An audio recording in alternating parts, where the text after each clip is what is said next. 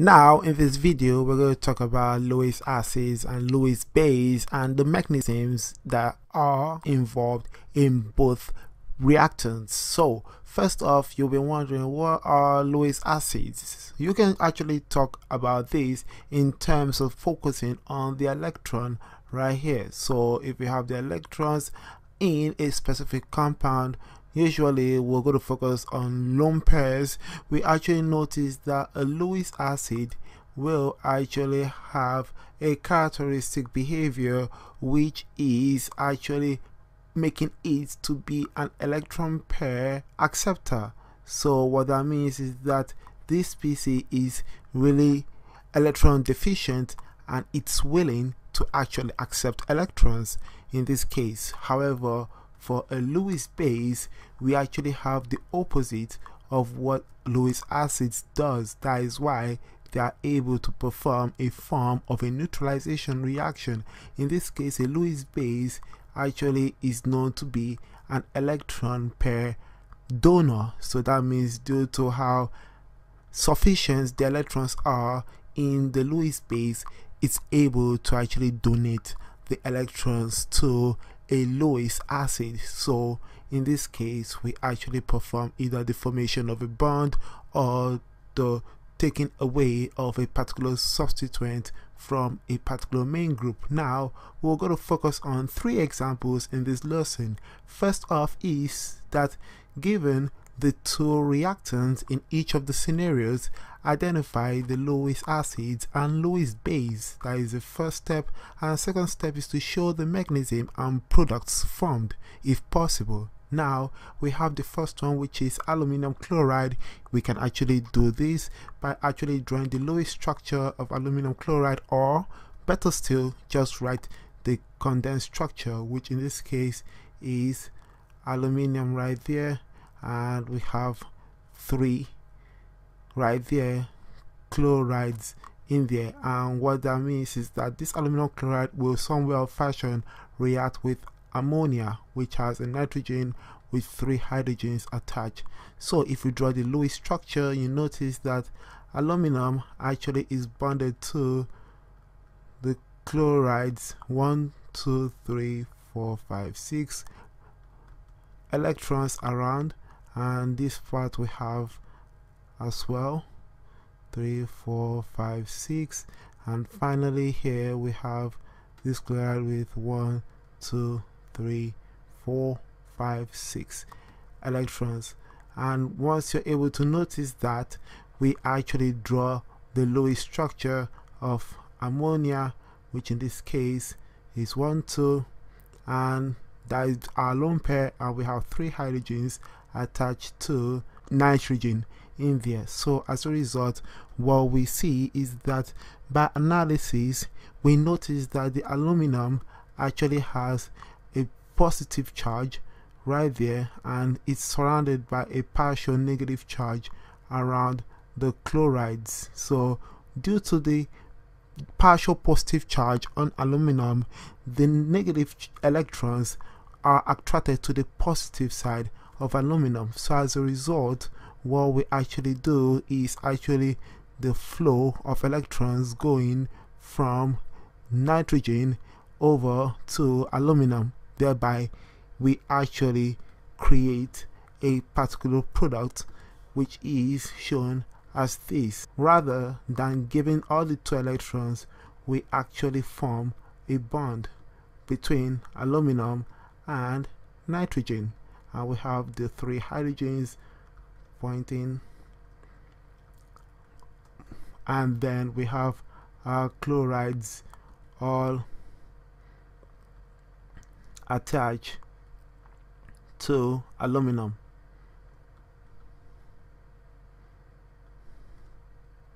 I'll do 3 4 5 6, and finally 1 2 3 4 5 6. So we're able to create our product based on this. And since aluminum is going from a neutral to adding 1 more bond, it means that it's going to have a negative charge. However, for nitrogen, since nitrogen actually is going from 3 bonds with 1 lone pair to now 4 bonds with no lone pair, nitrogen will have a formal charge that is positive. So in this case, defining aluminum chloride, we notice that aluminum behaves like a Lewis acid which accepts electron pair, and what that results in is that it is a Lewis acid because it is an electron pair acceptor, while on the other side ammonia is known to be a Lewis base because it is known to be here to be an electron pair donor. So that is it for the first example right here, and we're going to focus on another example, which is bromine, which exists in nature as this gas reacting with iron 3 bromide. So in this case we're going to have 4 plus 2, that is 6 electrons, and 6 electrons surrounding each bromine, and then we have a bond between them, and on the other side we have iron which is at the center, and surrounding it is 3 bromides right there. And once you're able to accomplish that, you notice here that, hey, since we have 3 bromides surrounding the metal, we believe that the metal will have the same idea, that is actually coming from aluminum, which is it will have a partial positive charge, and this will have a partial negative charge and a partial negative charge, partial negative charge. And what we see is that these are bromide.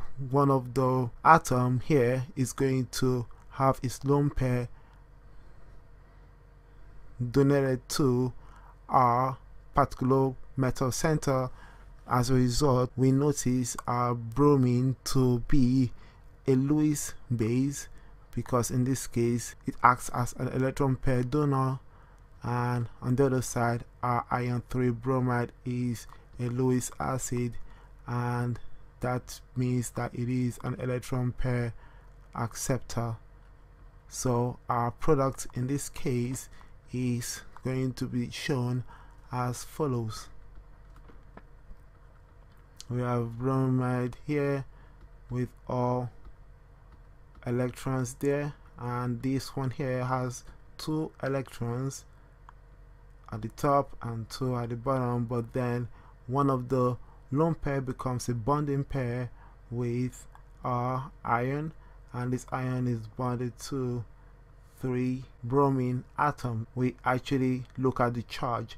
Since the center bromine here, which is bonded to the iron, has 2 lone pairs and 2 bonding pairs, it means that its charge will be positively charged.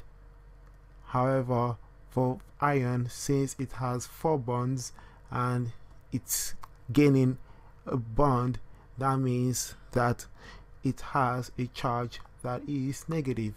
And finally we have this question, which is dimethyl ether bonding or reacting with boron trifluoride. So from organic chemistry we notice this to be dimethyl ether to actually have an oxygen attached to 2 methyl groups, and this oxygen has 2 lone pairs and it's going to be reacting with boron attached to 3 fluorines atoms. So what we recognize is that the boron will also have a partial positive charge, well here we have a partial negative charge, and what happens is that oxygen, which has electrons, will be attracted to the positive, and as a result, since that is happening, we recognize that our dimethyl ether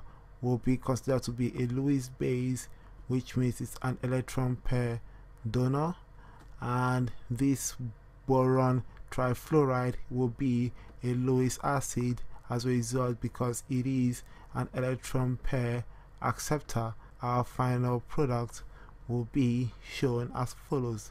We have oxygen with one methyl group and the second methyl group right there.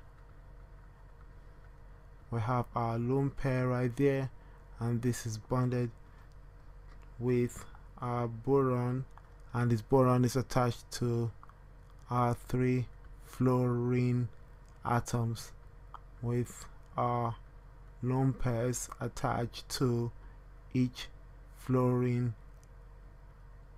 atom.